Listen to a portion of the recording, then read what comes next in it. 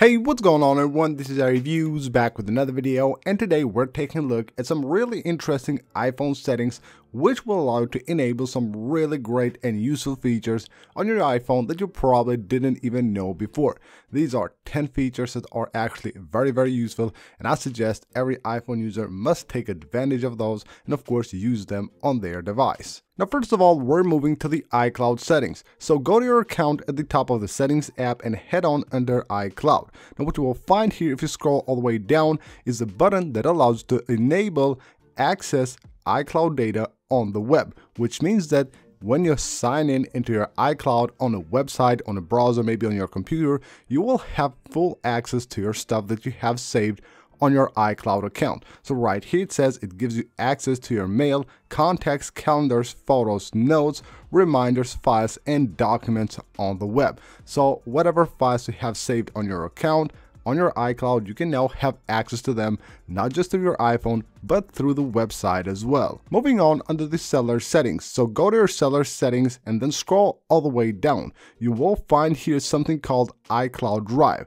Now, if you have unlimited data on your data plan, then you need to use this feature. Now, what it does is that it will utilize your seller data to actually move your files, transfer files to your iCloud and back from your iCloud to your iPhone however you need them to. So basically, this will use your seller data whenever you're not connected to Wi-Fi. If you have this disabled, then this will happen. The transfer will only happen when you're connected to Wi-Fi network. So if you don't care about your cellular plan, if you have plenty of data or you have unlimited data, then you can go ahead and easily use this feature, and it will actually be very convenient. Now here's something really interesting. If you go to your home screen and then you go right here to apps library, you will have your recently added apps, and you will have all the other folders here, and then you will have suggestions based on time of the day and your location and all that. Your iPhone will basically try to learn which apps you use most during that time and will suggest those apps right there.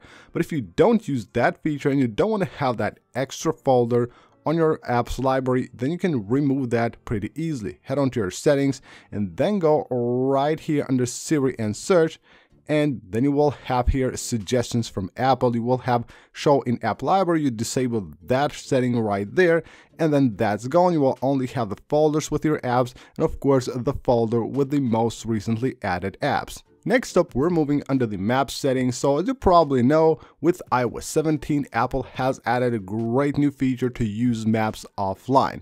Now, what you can do here is enable this setting, which says only use offline maps, which means that if you're even connected to the internet, but you're in a place where you have that map downloaded, it will still use that map instead of using the online map, that way saving you a ton of data. Simply enable it right here. But if you want to use that, what I would suggest you do, you'll also enable this other setting right here, automatic updates, which means that you always have the map updated and you don't use some old map. So enable this, then you can also enable this feature to always use the map, the offline map, if of course you have it already downloaded to your device. Next up, we're moving under the notification settings. So under notifications right here, we have announced notifications. Now, if you go here, you will have announcement connected to headphones and then CarPlay. So for CarPlay, you can choose here to announce messages and all that stuff. Now, what you will have here is a button to enable reply without confirmation.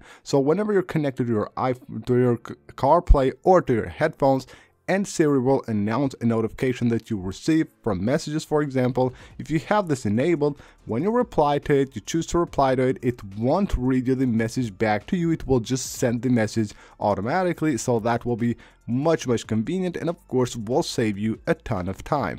Now here's another setting that you can choose to enable for different notifications, which I think is very important, especially if you have an app where you get notifications that you think are really important to you and you shouldn't miss any of those. So you can choose any app you want, but in this case, let's just choose tracking notifications here. So if your iPhone detects that like a device is tracking you, then you will get a notification.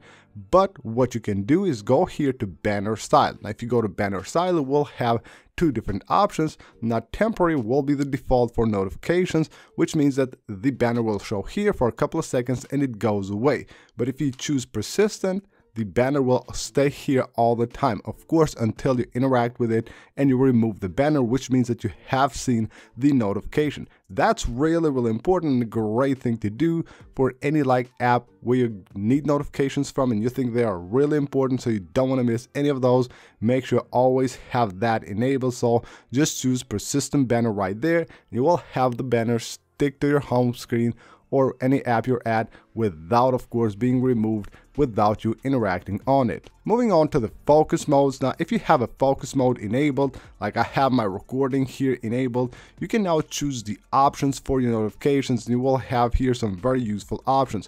So when I have this enabled right here, I can silence notifications, and I can choose to do that while locked or always. So when I choose while locked, this means that when the device is locked, it will silence notifications completely. But when I'm using it, I have unlocked my device. Even though I have this focus mode turned on, it will of course show me the notifications. Now, another thing you can do is that you can enable here dim lock screen, which means that it will darken the lock screen of your device when you're on this focus mode. So even though you have the always on display, of course, enabled, and you have all those things, maybe some widgets showing there on or any live activity, when you have this enabled, you want those to actually be hidden.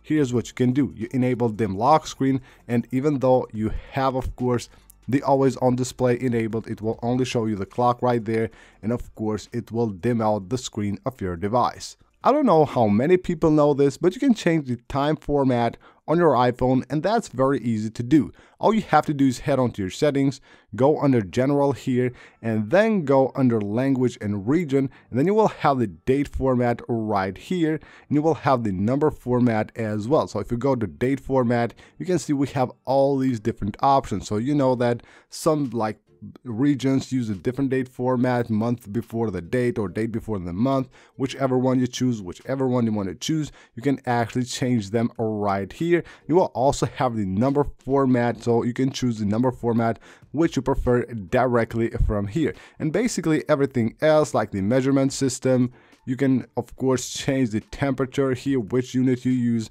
Everything can actually be changed directly from here, and you can even choose when the week does start. So for a lot of people, they have it on Sunday, a lot of them will have it on Monday, so you can change all that here by simply going to language and region under the general settings. Now here is a really cool feature for people that have an iPhone 15 Pro with the action button. So you know that with the action button you can invoke shortcuts, but you can also invoke a folder of shortcuts. So let's first head on here under the shortcuts app, and let me show you guys what I'm talking about. So you will have a few different shortcuts here. You will have your folders. Of course, you can create like a new folder if you want to use that for this feature, and just add the shortcuts that you want to use on there. Then head on to your settings, go under action button, and right here under action button, just choose the shortcuts option. And then right here, tap on choose a shortcut, but instead of that, choose a show folder. Tap right there, it will show you the folders that you have on the shortcuts app. In this case, I have this one, and then it won't just run a shortcut, it will actually show me that folder of shortcuts. And just like that, I can actually choose to run any of these shortcuts directly from here. And for the last part, we're moving on to FaceTime, and we have a couple of settings here for some really nice features. First of all is live captions, which means that you get live captions of a conversation live while you're on a FaceTime call. You will get the live captions, which is really cool. You can enable it right there by simply switching on this button. You will have an explanation there of what it does. You will also have FaceTime live photos.